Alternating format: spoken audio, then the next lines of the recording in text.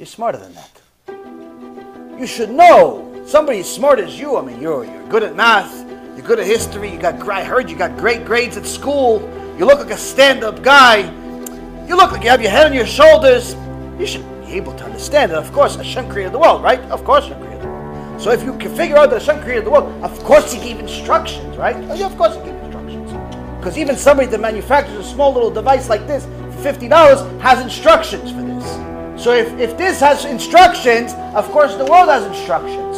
So if Hashem wrote instructions, we can prove it's His instructions. And if we can prove this is His instructions, of course we should do them. We should read the instructions and do what it says. Why? It's Hashem. He's the creator.